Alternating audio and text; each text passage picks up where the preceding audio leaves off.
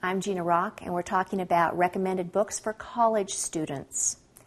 One of the things that you're doing in college is expanding your horizons, and your book list should suggest the same thing. Quite often we get stuck with a particular genre of literature, particularly science fiction, and we need something to kind of throw us out of that loop and get us into some other things and widen our horizons. And so joining a book group is a great idea for widening your horizons.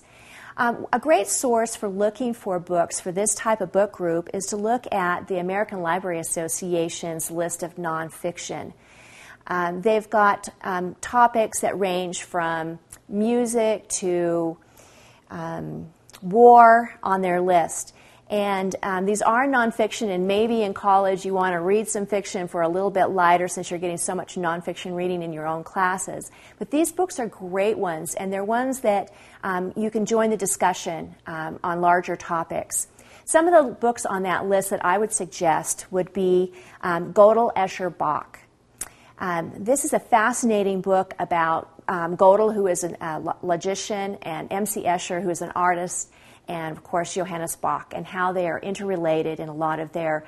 it's very mathematical, so if you like math, you'd really enjoy a book like that. But it's pretty good reading for anybody. Another one is The Rape of Nanking. This is a little-known event that happened during World War II, overshadowed by the Holocaust. But the Japanese invasion of Nanking, China was a devastating period of time with some very, very horrific events. And this is something that I think more Americans need to be aware of.